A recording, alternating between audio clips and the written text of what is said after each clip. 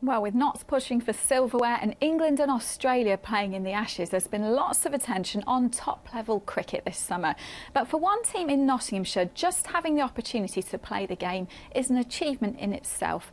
The county's blind cricket team is going from strength to strength, as Tom Brown now reports. Rarely does a sport get such little coverage, but means so much to its players. This is blind cricket, and here in Nottinghamshire, it's a sport on the up.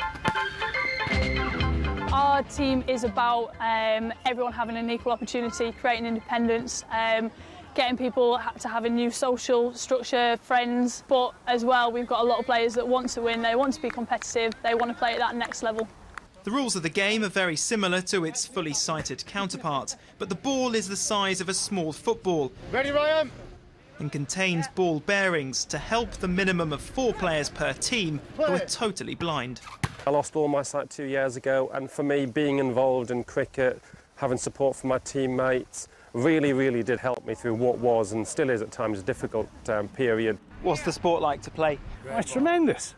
It's great. I'm back into sport. It's competitive. I mean, when you lose your sight, those sort of things tend to go out of the window. The Nottinghamshire Knights were set up by My Sight back in 2009. Here in Thurgerton, they play in blind cricket's National Development League, one below the country's top division.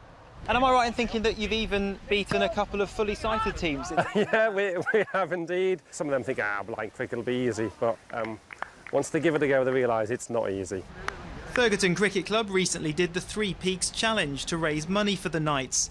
It's a team with lofty ambitions and a desire to be judged not on what they can see, but what they can do. The National League awaits?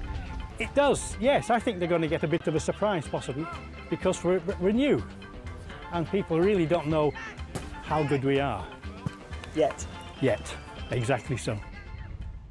Yes, and because they're going well at the top of their league, the National League should not be far away. So well done, guys, and that's all you sport. Fantastic. So Thanks, impressive. Natalie. Just brilliant. Thank you.